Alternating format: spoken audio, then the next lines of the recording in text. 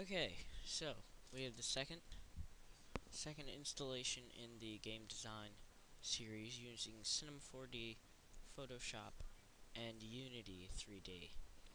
Um, what this what this tutorial is going to teach you how to use is to get more advanced in Cinema 4D and work on using the primitives, splines, and NURBs, as well as the special objects, um, to create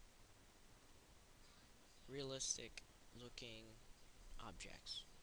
So we're going to start out with a bullet.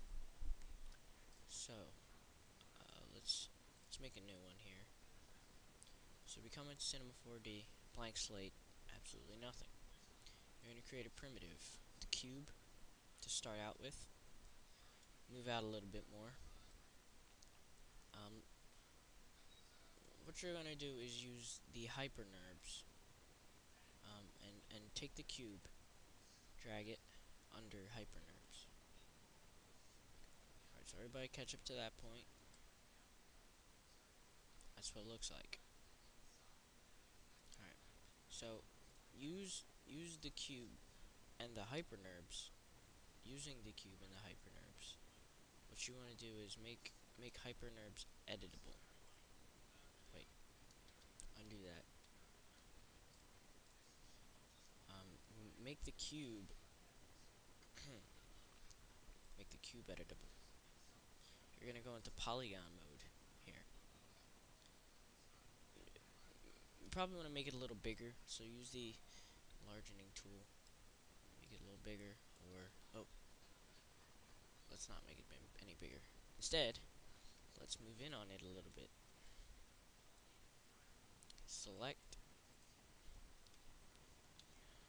dot control, and drag. Okay, so we see it move from that little thing here. So let's review. Start. It's a very easy process. Start with a blank slate. Create a primitive cube. Go into here. Click hypernerbs. Click the cube. Drag it under hypernerbs. Take the hypernerbs enabled cube and make it editable. Now that you have all this, you're going to use the polygon tool to click period, control, and drag your mouse away from that one side. Oh, you select it first, then dot, control, drag. Now that is going to change the whole look of this bullet, of this whole thing.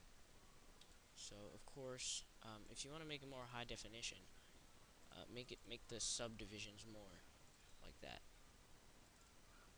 Oh, way more subdivision, higher definition. So I'm gonna put it at about 3-4 subdivisions. My computer's pretty high end. If you render it now using this, it looks like a bullet, you know. Make it editable. Change this hypernerbs.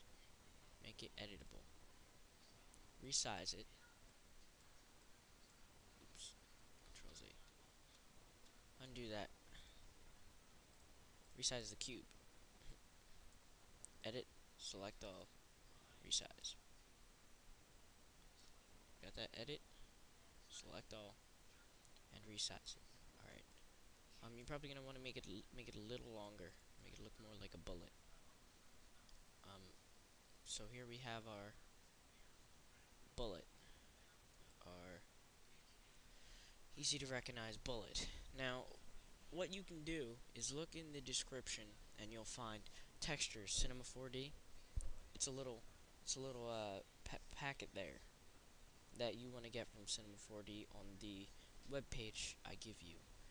It's completely free, it's completely legal, everything. All you need to do is download it and open it, find some materials, and save it to your desktop for easy access.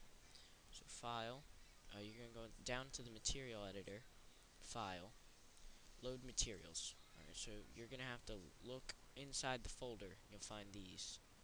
This happens to be one of my most favorite out of all of them.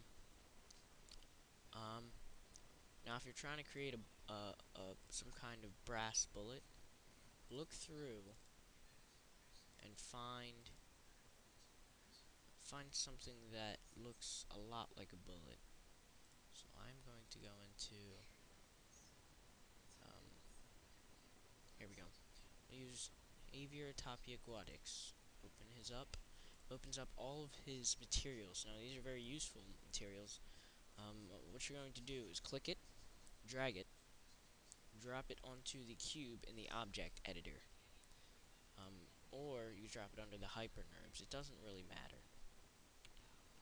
Render it at this point, and you'll notice it looks like more like a bullet. It has a more steel look.